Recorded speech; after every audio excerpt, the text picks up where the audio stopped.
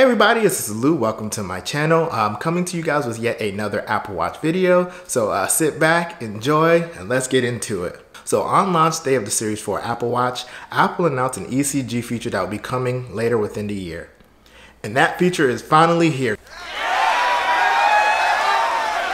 So for those of you guys that don't know what an ECG is essentially monitoring one's heartbeat.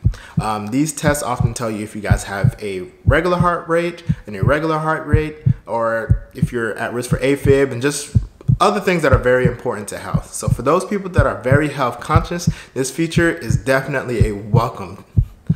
So now that this feature is finally on the Apple Watch, I will show you guys basically how to set it up. You do that in the Apple Watch app on your phone. So you go into the Apple Watch app and then you click on the heart icon. And then from there, you'll see options to either set up the ECG feature or set up heart rate notifications. I recommend you do both. And setting up is actually very easy. All you really have to do is answer a question or two, and I believe just put in your birth date. I already did this step, so my screen is going to look a tad bit different. I'll have it annotated somewhere over here.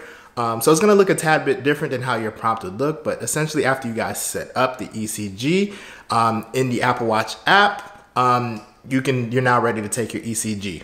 So taking an ECG is actually very straightforward. All you would really do is just go into the Apple Watch. There's going to be a dedicated app. It's going to be a brand new app for the ECG app. And then from there, you click into the app and then you just basically press the digital crown for 30 seconds and then it reads your heartbeat. So during that 30 seconds, you'll see your heartbeat in real time. It's actually really cool. I know you guys like my little heartbeat. But no, you'll see your heart rate in real time, and it's actually really cool to watch. And then after the test is done, it tells you, okay, your heart rate is normal or your heart rate is abnormal, you're at risk for AFib or whatever.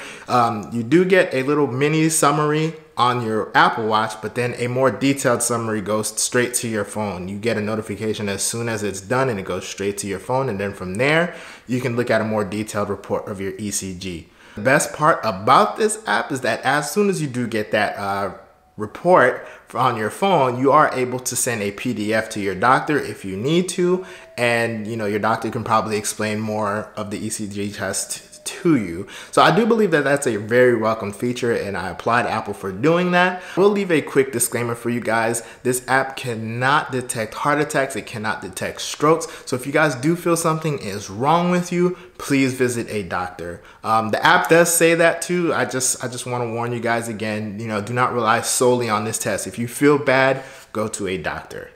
All disclaimers aside, I do believe that this is a very, very welcomed feature within the Apple Watch.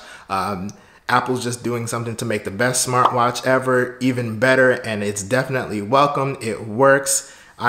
It's just something that, especially if you're really, really health conscious, it's just an amazing tool to have right at your wrist. So guys, this was just a really, really quick video on the Apple ECG feature. This is exclusive to the Series 4 Apple Watch. So if this is something that is very, very important to you, I would definitely recommend you to upgrade to that Series 4 Apple Watch. It's definitely worth it. If you're health conscious, of course, if you're really into your health and wanting to know that stuff, it's definitely a worthy upgrade just for this feature alone. If you guys did like this video, go ahead and like the video.